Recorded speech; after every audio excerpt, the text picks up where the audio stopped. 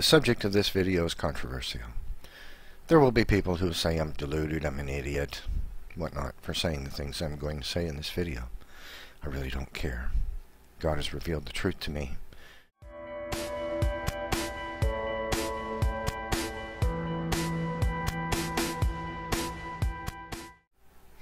The book of Enoch tells us that these angels, which were cast for heaven, mixed the kinds.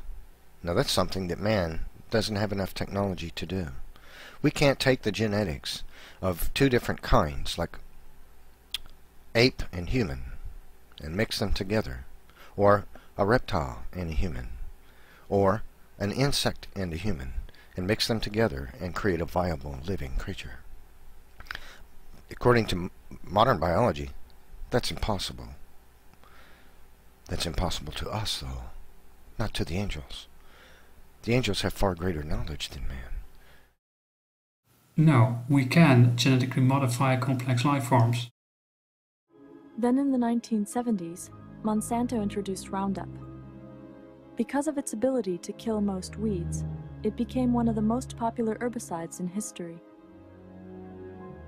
In the mid-1990s, building on technologies that used gene splicing, the Green Revolution turned into the Gene Revolution.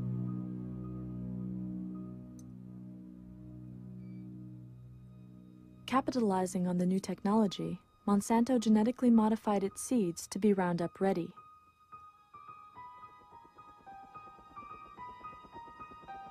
Normally, Roundup kills anything green, but if the plant is Roundup ready, when it is sprayed, it doesn't die. With Monsanto's Bt corn, the corn itself is registered as an insecticide. This is because every cell has been engineered to manufacture Bt, a natural bacterial toxin. If a corn borer eats any part of the plant, it will die.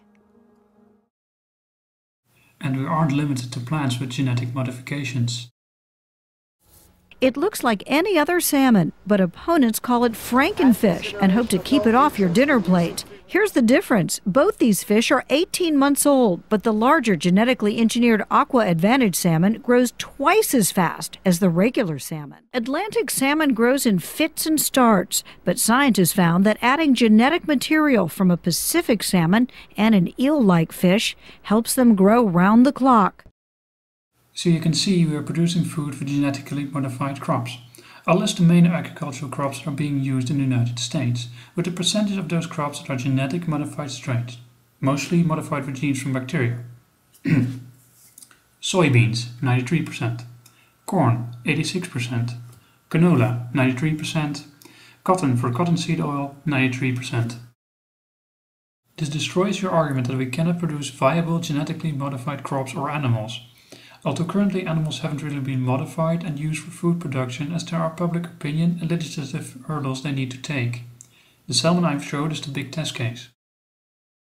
Also, the crops I mentioned represent a large portion of your breakfast, lunch and dinner that is based on or derived from plants genetically modified with genes from bacteria.